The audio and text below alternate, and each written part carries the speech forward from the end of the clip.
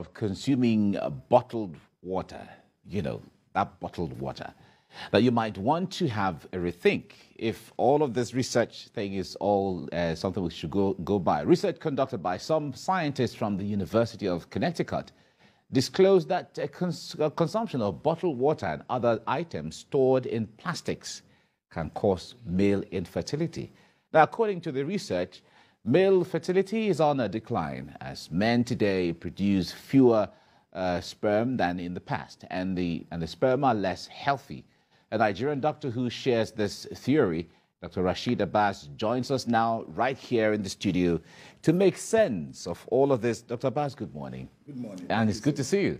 Good to see you too. Okay, so when this topic came and everyone was asking, oh, really? Because drinking water in the bottle has become part of our lives on a daily basis. So how did this theory come? Why is this discovery now? And how is this going to work? There are so many questions because a lot of people are interested. In fact, when this topic was promoted, we saw the reaction on social media and they're waiting to get to know what this is all about. So let's start somewhere. Talk to us about this research. Actually, thank you so much for the opportunity. So let's take a step back and say, how did we get here? I grew up in the 60s and 70s. We used to have access to public water. And now, all of a sudden, from there, my transition into the study of sciences and everything like that, I did my medical training at Yale. And now we realize that lack of public water, the one we used to drink just from public tap, is actually depriving us of vital trace elements, we call them. These are things like zinc, fluoride, selenite. So now I start practicing. I've been in the practice of men's health now for about 19 years. And what we focus on is just how a man's body works. So now it comes to the issue of fertility. In this part of the world, we used to think fertility is usually a woman's problem. But now the data tells us it's about 40–45% men. And so where do we go? Let's analyze the sperm. The semen that a man makes, as we all sit here now, we don't have the sperm in our body. We make it on demand when we're with our ladies, our partners. And the analysis now shows that most men are on the decline in terms of production. And but most importantly, one of the elements of the trace element is called zinc, which you and I only get from the public water. All the bottled water we're drinking, they're pure, but they do not have any supplements in them. There is no fluoride, there is no zinc, there is no calcium, and all these are needed for full development of any man. So in order for you to be a father, especially if you're growing up now, you need to make sure you get all these supplements, and you're not going to get them from bottled water.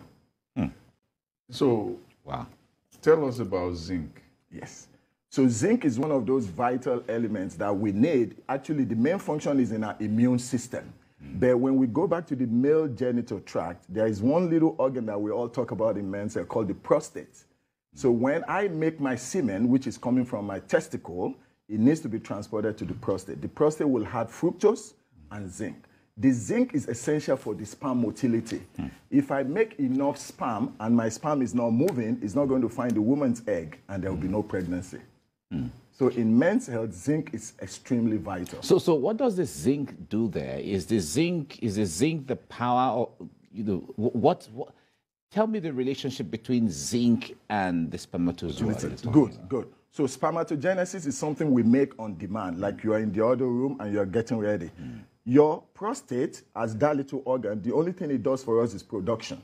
So when the semen is produced from the testicle, where the testosterone, that's our own body fuel, gets mixed up together, and you must be well hydrated, by the way. If you're not well hydrated, you're not going to make a lot.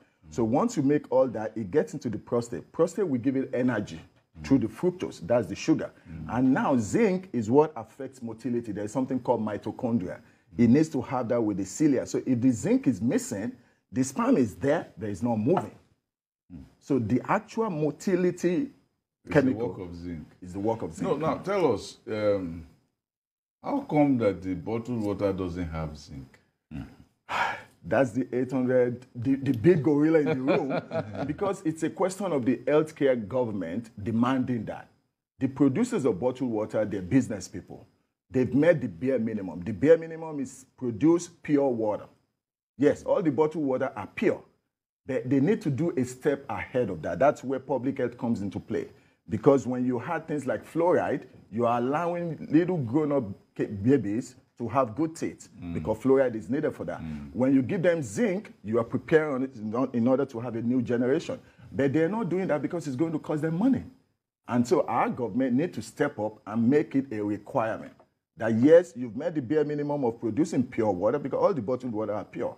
But you will not see on their content any addition of supplements. That will come at a cost to them.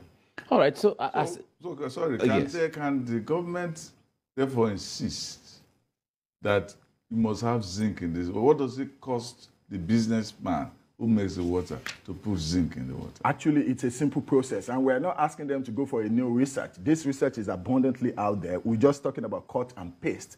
But to any businessman, they want to spend the bare minimum to maximize profit.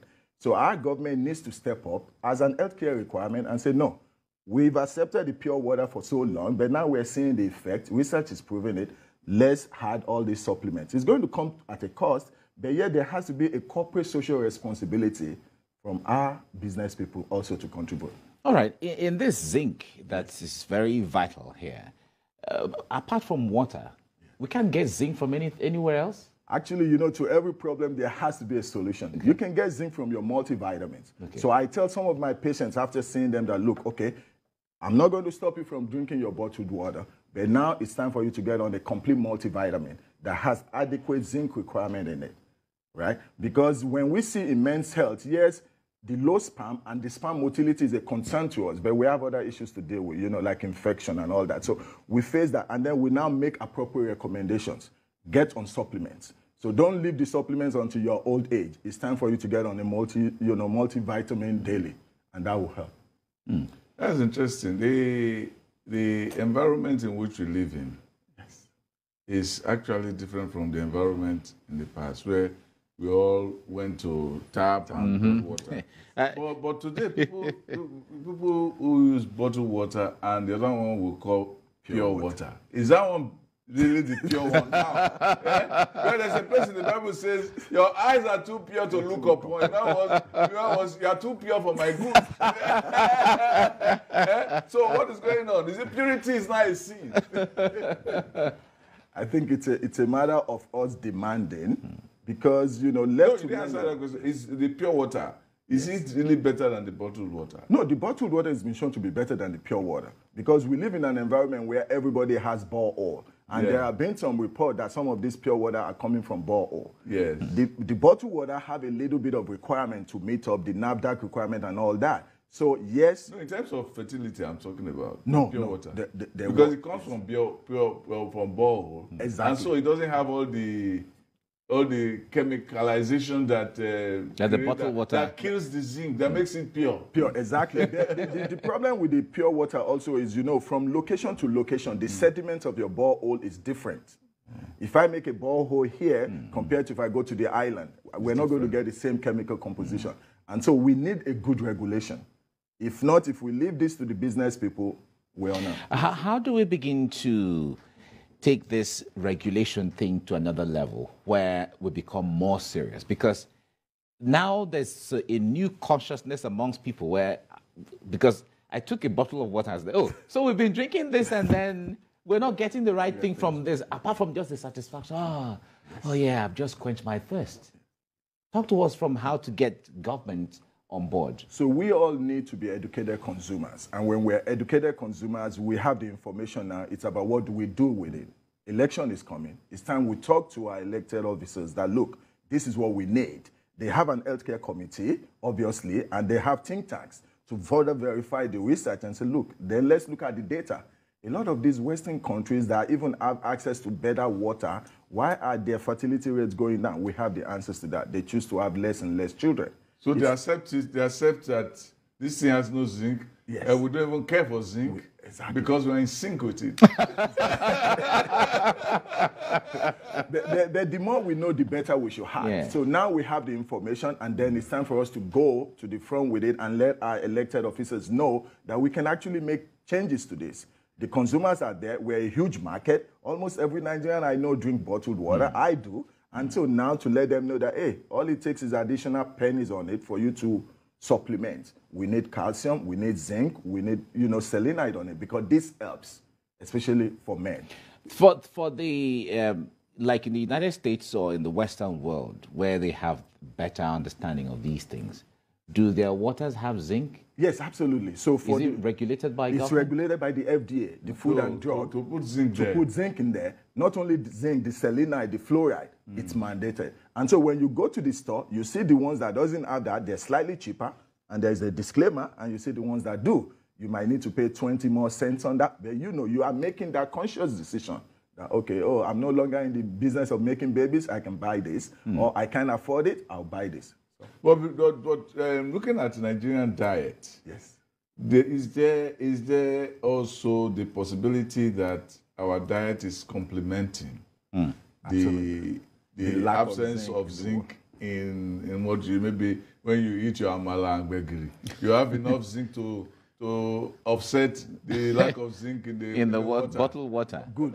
That's an excellent question, because we were looking into that and said, you know, if we're short here, is there other places where we can make it up? Yeah. But the issue is water is essential for life, believe it or not, compared to you and I eating.